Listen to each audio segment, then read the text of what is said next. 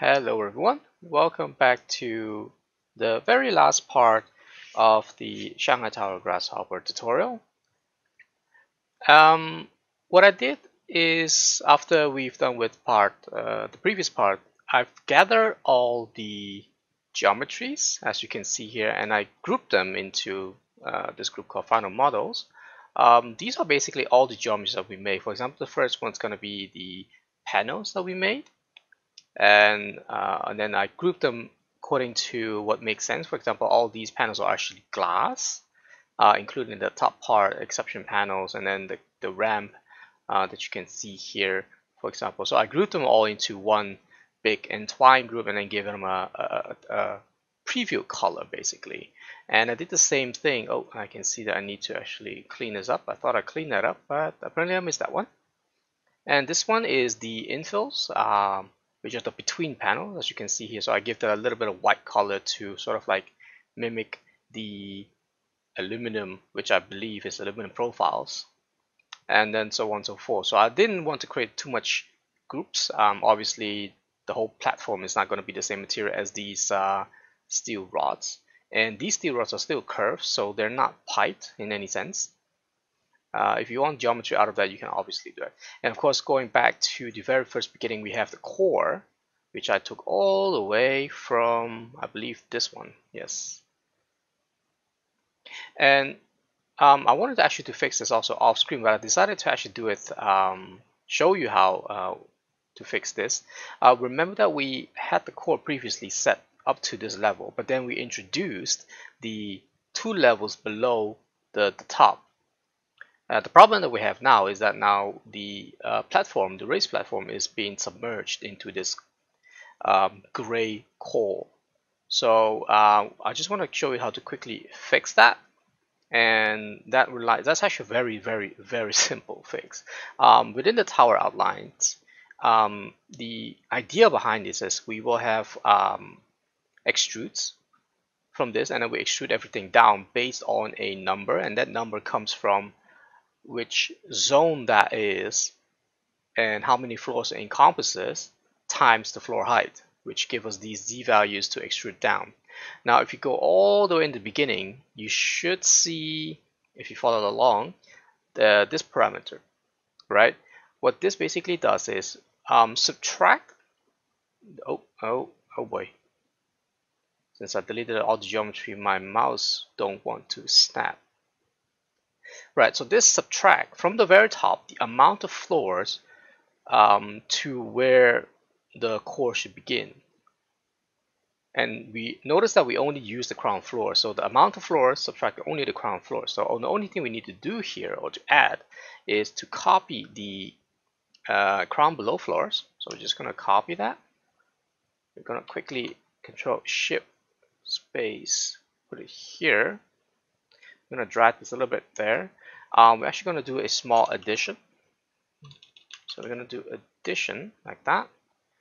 We're going to add these two together, and then we put this into the B. And there we go.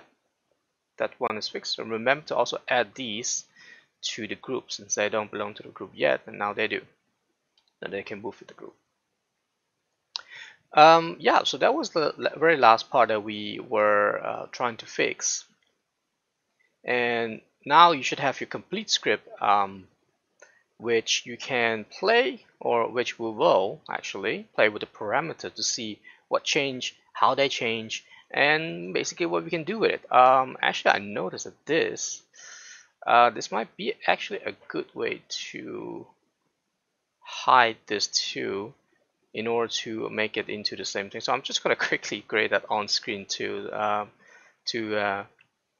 show you. So actually, I'm just going to do this, and then I'm going to say wire hidden. Oh, now that's going to take 10 seconds to fix that. I believe I'll just cut the video here, and then with the power of editing, I'll come back to you with this thing cleaned up. Alright, so managed to clean all this up. So then I basically just copied and made the lines hidden and moved them into this group. And I also noticed one thing is that we actually already have a twist angle here, because I know that this was not used. So I'm just gonna delete that and we will slowly looking at these parameters. I also put that in a nice group and give it the group a little bit of color. So I'm just going to quickly save that again. Now in the next few minutes, what we're going to do, we're going to try some experimentation with the parameters that we've created. Of course, that's why we made them parametric. Otherwise, we could have just baked in static values everywhere and then be done with it and not have to worry about, oh, what if this change? What am I going to do? How would the script adapt? So that's what we're going to do in the next few minutes, to try to change a few things. For example, we can try changing the overall height of the tower, and by also doing changing the size of it. We can also change the, oops, there we go. I think my graphic caused a little bit problem with this. By changing the size of the panels, and very nicely change maybe the depth of this V-stripe groove, and by that also changing the how many panels there's going to be. And maybe an insane experimentation is, since we spent so much time making that crown, maybe we can have some fun with that also by, let's say, making a very deep groove, very deep crown and stuff like that. So let's try changing those parameters and see how the tower will react. So first of all, what we can do is obviously change either the height or the panel size. So we can start by, let's adjusting the radius. Let's say this is the radius that, remember, that we're basing that on the plan view that we use. So let me just quickly show you that first. I believe it's layer 1. Okay, if you go to the top view, and I'm just going to also quickly enable our base profile here, or select it actually. Now you can see that these are the parameters that we're going to be using. So R1 basically dictates the overall size of your tower, and R2, which we don't have an R2, we do have the distance L1, which is this distance, which changes the curvature of this part, because the smaller the L1, the bigger, the rounder this will get. So you will get, instead of a more of like a guitar pick-ish shape, you're probably going to more of a some circle kind of shape, right? And to change how deep the groove is, remember that we based that more or less on the WP03 point. So we have to change the A1 angle if we want to have, the lower the angle, the deeper the groove. And I think those are more or less the parameters that we will change in order to really modify a big chunk of the tower. So let me switch back to this. I'm gonna hide that, and we'll go back to the parameters. So for example, if I were to change this to what is a crazy number? Let's say 15. Oh, apparently we set a cap, a maximum cap on it. So if you want to go crazy with it, you can obviously lift the cap, the maximum. Oh, yeah, I don't know how to feel about this part. I mean, yeah, it's a very fat tower with a very shallow crown, I would say, with a small table, more or less. So this look kind of cute, quite fat. So I'm just going to actually quickly dial that down to 70,000 and see what we get. We're going to get the same thing. At the same time, but I'm probably going to change the floor, because the more floors you have, the longer I have to wait for the script to run the panels. So I believe this is going to be like approximately 10 seconds. And of course, there are going to be some combination, or at least there are only a few combinations that's going to work. And the reason for that is a lot of these will make the geometry look, well, you'll see if you try to change a few more, and I don't know what happened here, because my model is now suddenly very slow. So I'm just going to grab one of these, and I'm just going to zoom select it. Yeah, so I guess something went wrong there. Oh, right, that's the crown that we made. Because remember, yeah, okay, exactly. Remember that we made sure that the crown, I believe, had a different radius. Yeah, it sort of does have a different radius. So that's why a lot of these are beginning to show red, because that's what I mentioned about the potential that some of these parameters will create errors.